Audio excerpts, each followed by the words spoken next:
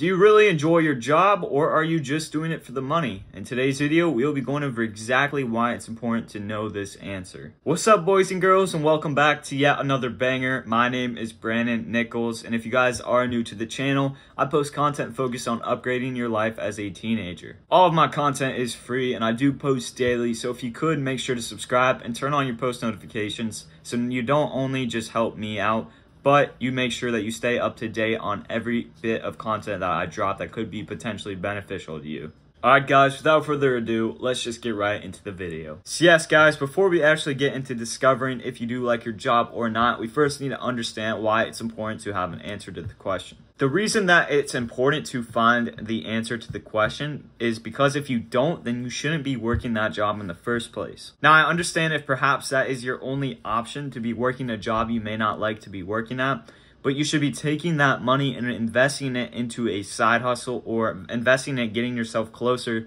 to something that can make you a big amount of money that you love to be doing. Dragging yourself out of bed every single day just to go to a job where your boss may not like you and you may not even like your boss is something that you don't want to be doing for the rest of your life, so don't put yourself in that position. Doing a job that you absolutely do not like is something that should only be temporary and used just for monetary gain. You should take that money then and invest it into something that you like to do that has the potential to make you a lot of money. With that aside, let's actually go over if you actually like your job or not. So what are some signs that may point to you liking your job or not liking your job? Alright guys, the first and the obvious sign that we mentioned before is that you simply dread to wake up and you basically just dread to go to work every day. I'm not saying that just one day you dread to go to work, but I'm saying this is a reoccurring thing. Maybe you dread to go to work 3 out of the 5 days a week.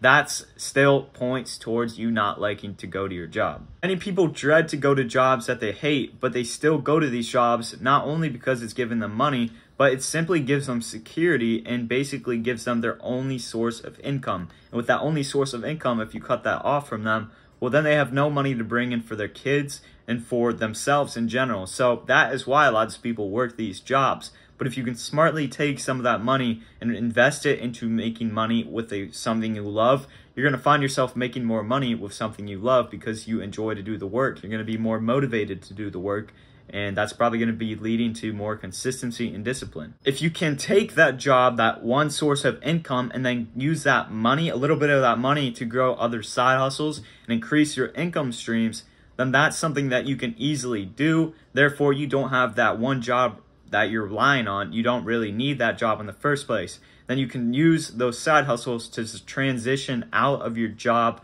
and into one of those side hustles or all the ones that you have built up. Now, the next thing that you need to ask yourself is, why am I working at this job right now? If your answer is anything other than it's interesting and you like it, then you may need to reconsider and truly ask yourself, what is this truly benefiting me? Is it just the money? Because in that case, you should find something that benefits you happiness on top of the money as well. Because you don't want a job that depresses you just because it gives you money.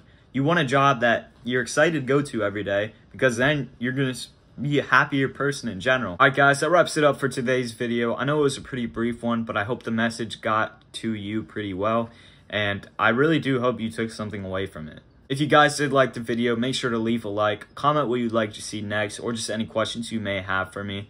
And I would just love to hear any feedback you guys might have. I am constantly working on building a community of high-value teenagers in my personal community at where I live, and just on YouTube and social media as well. So if you could, make sure to go show some love to all of my social media and just get this page bumping so we can reach as many people that need to see this content as possible. Alright guys, without further ado, I'll see you guys in the next video. As always, peace.